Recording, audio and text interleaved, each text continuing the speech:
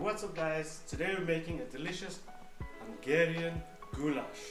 It's the first time I'm trying it, hope I pronounced it right, but let's see how it goes.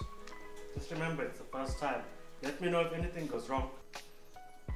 For our Hungarian goulash, the ingredients, we're going to start off with diced tomatoes. Doesn't really matter how small you dice them, as well as diced onions.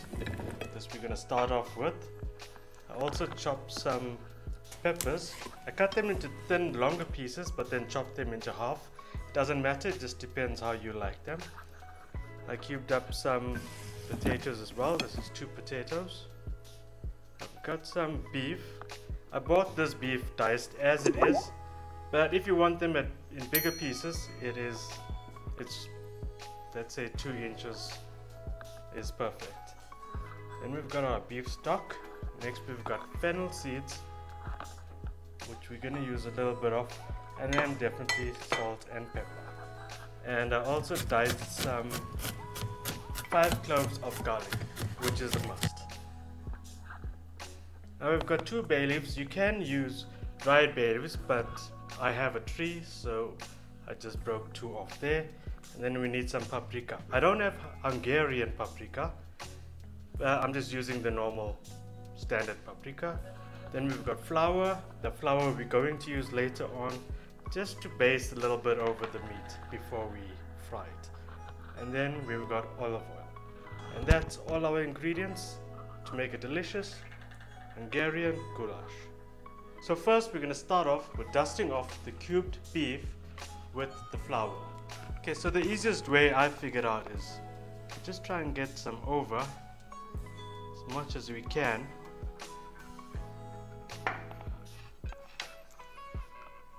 Just remember, the flour is going to thicken our gravy, and when we fry the beef, it's going to give it a nice crust on the outside.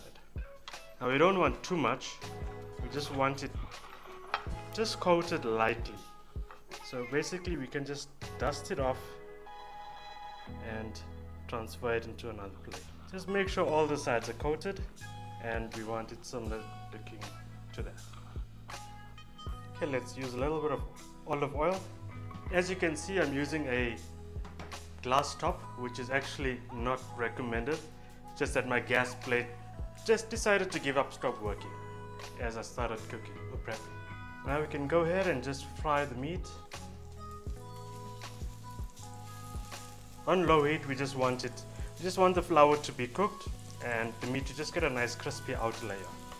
These are small pieces, so I'm sure I can fit all of it in this pot. It's a bit of an overkill, but it should work. While we're frying it, we might as well give it some salt. And just make sure it cooks on all sides before you remove it. Okay, so this looks good to me. And I think we can just remove it into the same plate we had it in earlier on. Just make sure you don't burn it, because if you do, you're going to have to start over.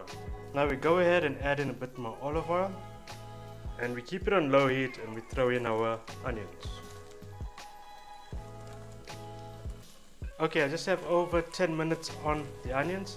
Now I can just go ahead and add in the peppers.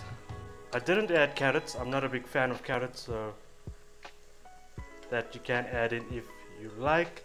I'm going to leave this in for another couple of minutes. Let's say about another 5 minutes. Just get it a bit soft.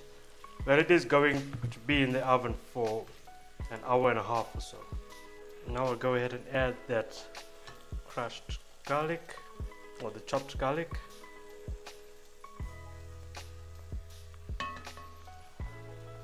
Let's get that cooked a little bit.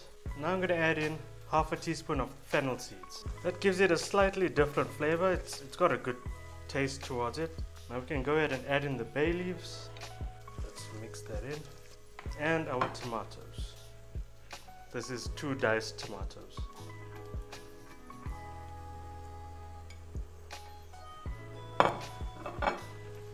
Let's mix that right in. There's going to be a lot of water coming out from these vegetables, so it's going to help it cook quite a bit. Okay, now that we've got most of the water out of the vegetables and just the flavor that remains, you can play with the heat a bit. just to get it to evaporate a bit faster. We can go ahead now and add in the beef, all the juices and everything. Let's get all that in there.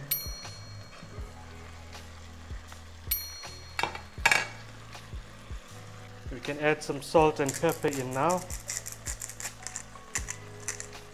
and mix everything in. Next we're going to add in the beef stock. Just go in gently so it goes in everywhere.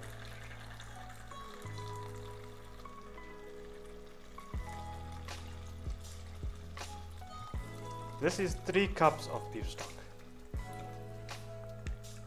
Now we just mix that in. And finally we're going to add in our paprika.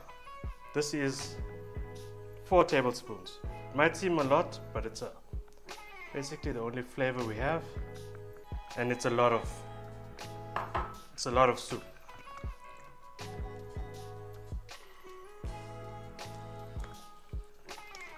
Okay, so now that it's basically done on the stove, we can move it, transfer it into the oven. And we can come back and check on it in about an hour, maybe just to add the potatoes. Okay, so an hour is up. We can take a look at it. Whoa, okay, that's a bit hot. Okay, so let's take a look at it. Alright, that looks good. It smells good as well. But now we have to go ahead and add in the potato. Pieces feel a bit tough, but I just hope it's not basically overcooked, because those are small pieces of beef. And we can leave it back in the oven for another 30 minutes. Okay, this is the moment of truth. That looks good.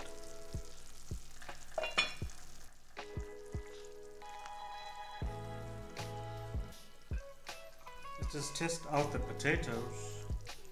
Okay, yeah, the fork just goes through it, so that works. Smells good. Time to taste. I'm sure this is going to be good. It smells delicious. Well, I might have used the wrong pieces of beef, but it's too small. Okay, that's pretty good. Just got a piece of meat here. It just breaks apart. Delicious. It's really hot in here, so let me leave you and I'll catch you in the next one.